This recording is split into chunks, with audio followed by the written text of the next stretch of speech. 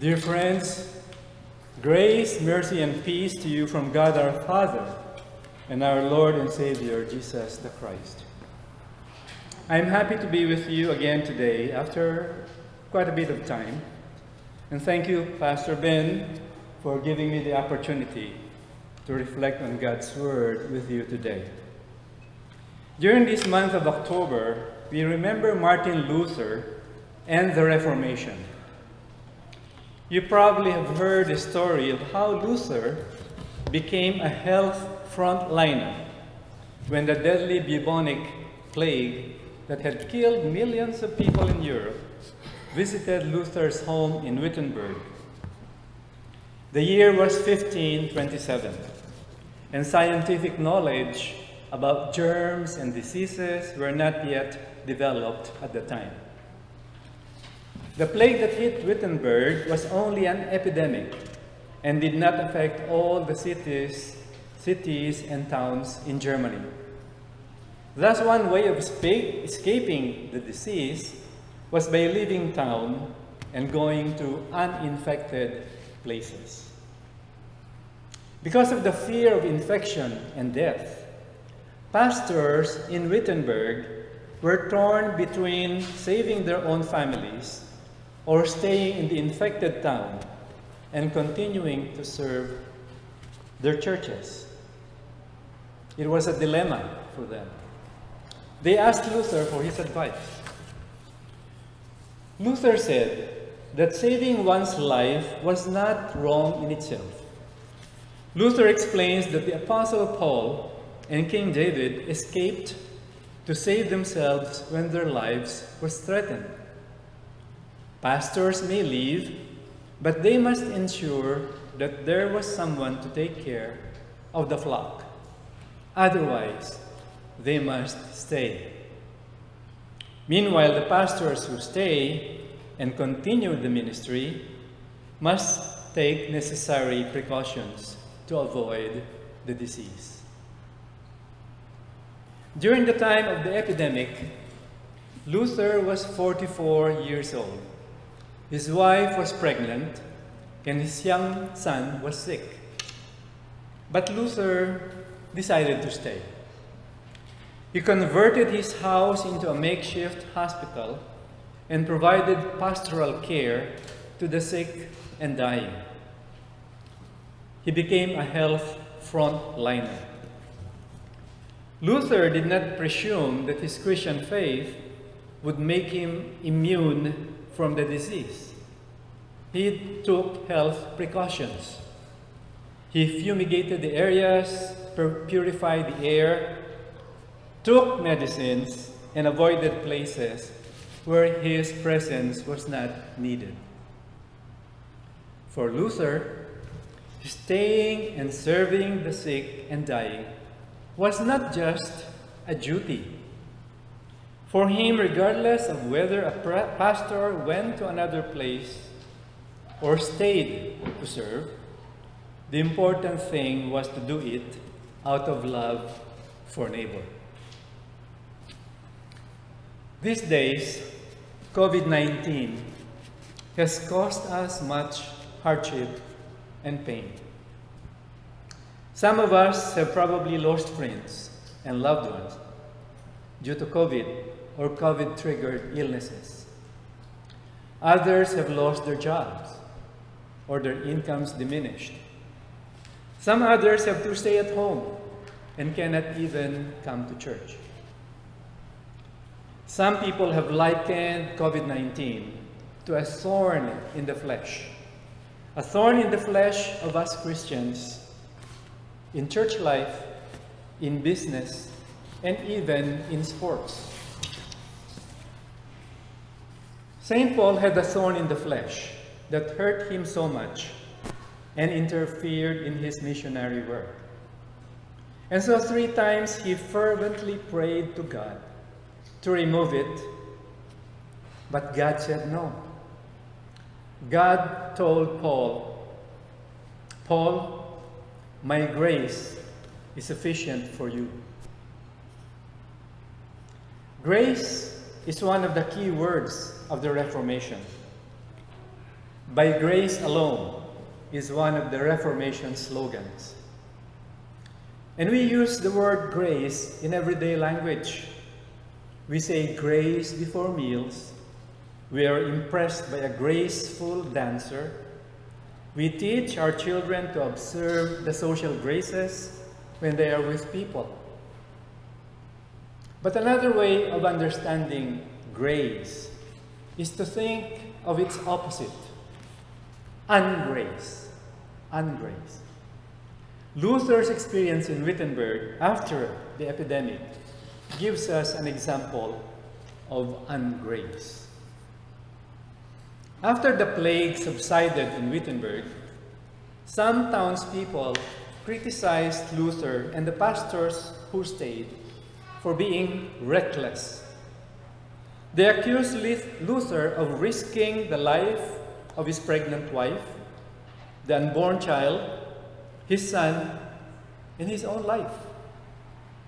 On the other hand, people also criticized the pastors who fled to other towns to escape the plague. They accused those pastors of deserting the flock.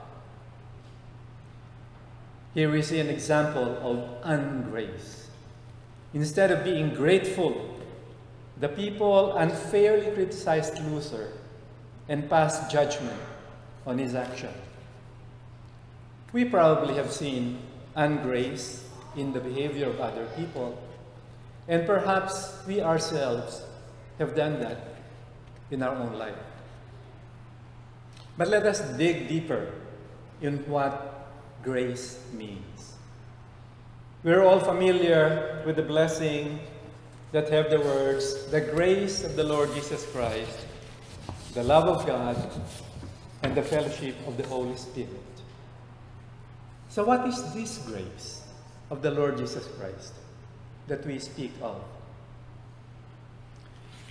Today, we observe social distancing as part of the health protocol.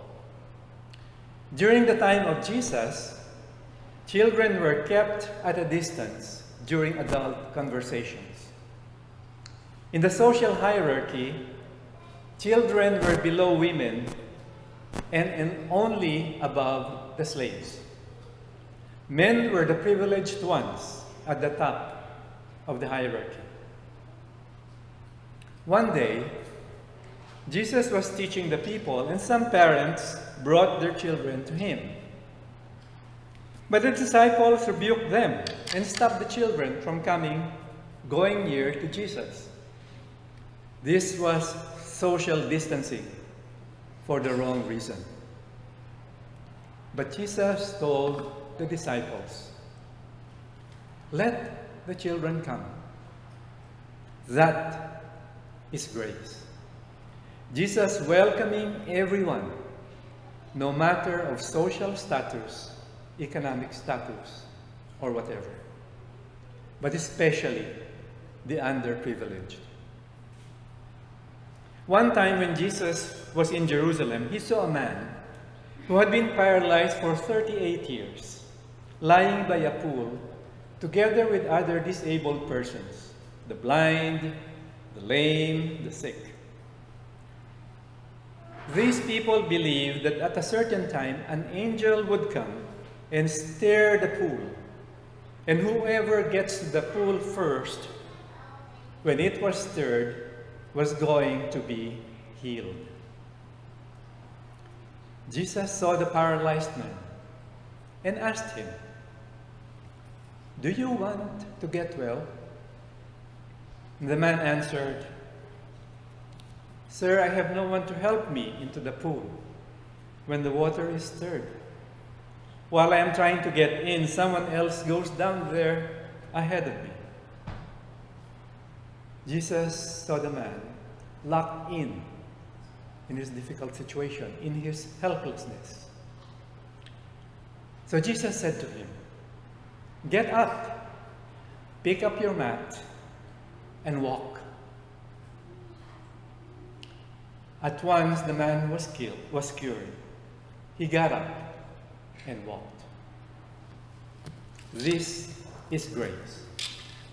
The Lord Jesus, seeing the man's helplessness, healing him and giving him a new leash on life. In another incident, while Jesus was teaching a crowd, the Pharisees and the scribes rudely interrupted him.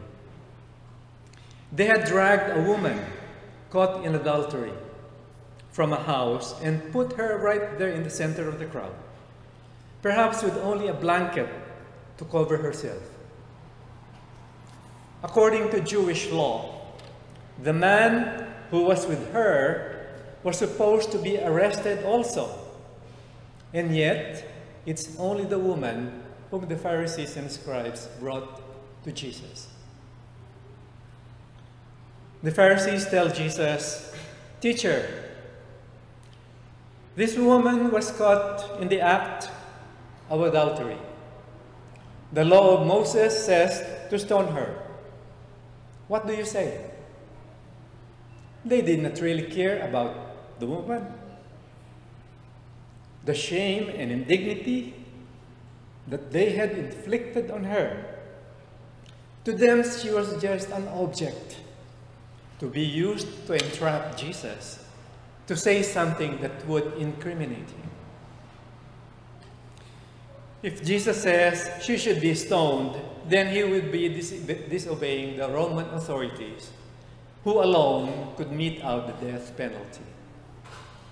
But if Jesus says that the woman should not be stoned, then they will accuse him of disobeying the law of Moses. Jesus stooped down, wrote on the ground. After a while, he stood up and told the people, "Let him who is without sin throw the first stone." Upon hearing this, his accusers left one by one. Then Jesus told the woman, "Where are your accusers? Didn't anyone condemn you?" "No, Lord," she said. Jesus said to her, "Neither do I condemn you. Go and sin no more." That is grace. The Lord Jesus saving the life of the woman, restoring her dignity, removing her shame, and giving her a chance to start all over again. Do we need more examples of the grace of the Lord Jesus Christ? How about the absurdity, the unreasonableness of the farm owner who gave the full day's wages to laborers who worked only for 1 hour? They didn't deserve the full day's wages. They didn't work the whole day. How about the recklessness of the shepherd who left the 99 sheep to search for one stupid sheep that went astray? Or how about the foolishness of the father who disregarded his own dignity and public image to run and welcome his wayward son, hug him, and give him the finest robe and drink, despite the son squandering his inheritance and disrespecting his father? We would consider these all acts of foolishness. But the highest form of foolishness was this: that God would send his Son to redeem us, you and I, despite our unworthiness and our disobedience. This foolishness, in fact, was the ultimate act of grace. Christ crucified. There the Lord Jesus Christ offered himself as the Lamb of God so that we can be reconciled with God and receive eternal life. Dear friends, these days, when we feel the thorn of this pandemic, let us focus our eyes on Jesus and His grace.